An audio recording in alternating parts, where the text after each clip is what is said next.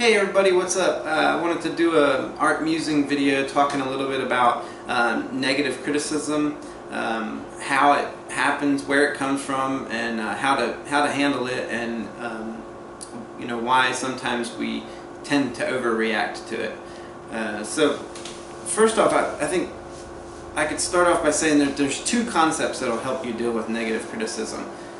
And know that it will come. I mean, if you're putting your work out there, you're always going to have somebody who comes along and feels like they could do it better and wants to tell you how to paint without you asking. And you know, I think that where that comes from, and this is kind of the first concept here that can help, is that when somebody is unnecessarily negative or unnecessarily critical of you or your work or your ideas or whatever it might be, essentially that stems from them trying to cope with some kind of suffering that they've experienced in their life. And it's, you know, it's not really the best way to cope with suffering, and it's only a temporary fix. But that's probably another video. But you know, knowing that that's what's going on, you know, somebody is basically trying to make themselves right and you wrong so that they can feel better about themselves. So there's some kind of perceived shortcoming that they're trying to rectify by criticizing others. Because as soon as you make somebody else wrong and then you're right, you get this little, it's almost like a little high, or, you know, you get to feel better than somebody else. So for a short period of time, your suffering is kind of smoothed over. And then eventually what will happen is it'll come back because you haven't properly dealt with it, and you'll have to be rude to somebody else or unnecessarily critical of somebody else or their work. And then it'll get smoothed over again. But that's a vicious cycle.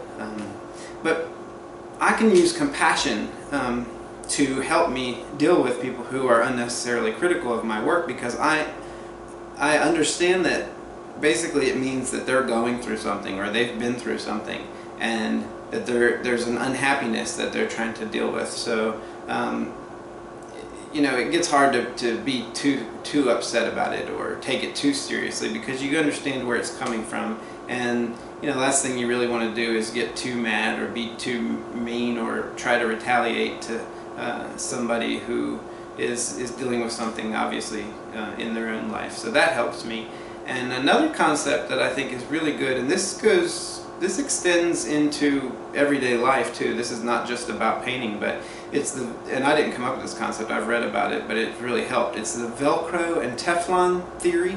And basically what this states is that our brain is hardwired to perceive threats and red flag them. And this comes from a primitive instinct to make sure that we were able to stay alive. We were able to zero in real quickly on threats. So if a tiger was chasing us, you know, that was a threat, and we had this fight or flight mechanism that kicked in. Well, you know, that mechanism is really not needed too often in today's life. We're not running out in the woods from wolves and tigers and bears. And unfortunately, the mechanism didn't get that memo. So what it does is it starts looking for other threats. So these become threats on our integrity, threats on our opinions, threats on our ideals, our political ideas. You know, and what happens is we start to perceive this threat, you know, almost as if our life depended on it. Oh, we have to defend our position, or I have to, you know, have the last word in that argument, because, you know, or else I'm not, you know, doing my job at keeping myself alive.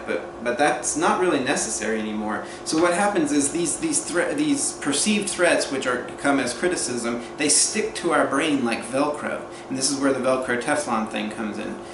So I might have a video with 100 comments. 99% of those comments might be wonderful, positive responses to my video.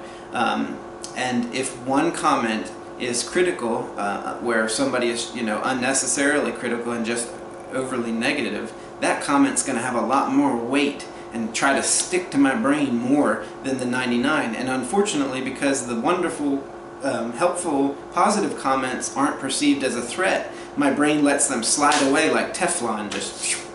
So you can actually consciously change this. It's, you know, thinking positive is not I mean, it's actually a scientific thing. It actually can work. You can actually start to focus on the positive things, and your brain will start to get in the habit of grabbing a hold of those positive things. So that's why I try to look at everybody's comments. I try to respond to, and if I missed your comment, it's not on purpose. It's just because it was in a past video and I haven't gotten around to it. I'm going to try to go back and respond to everybody's comments. But I love hearing what you all have to say, and I love sitting down and reading every comment, and 99% of them are wonderful comments.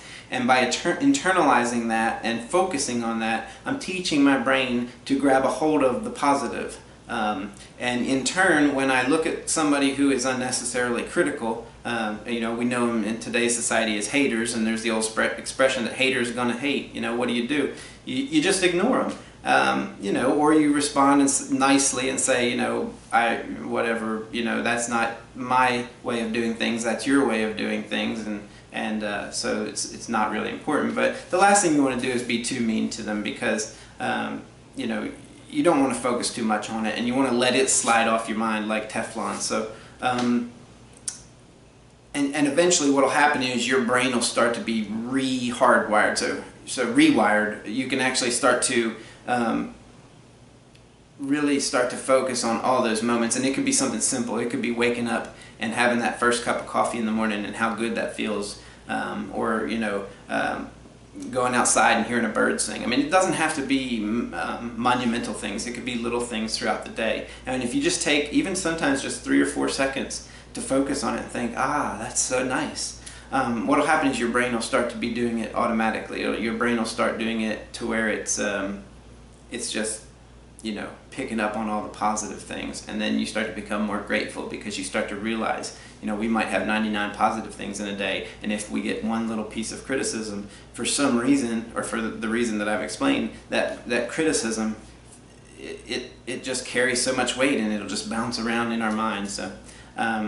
So focus on the little positive things throughout the day. Don't worry about you know, if you get criticism of your work that wasn't solicited, and you know, let it go, and pay attention to all the people that are encouraging and supportive and are being positive about your work, because that's what really matters, and that's who the people you're connecting with, and that's what art's about. It's about making connections. So I'll see you guys probably tomorrow. I'm going to do another video, a demo video. It's supposed to be really warm, so it would be nice to find a little place where I could set up and do a painting of a barn. I thought it'd be cool to do a barn. I haven't done one yet. So, so thanks for watching. Thanks for all the wonderful comments. And like I said, I'm really just, it brings a lot of joy to me to know that people are able to take what I'm teaching and go outside and make paintings. So I look forward to doing another video for you, and I'll see you tomorrow.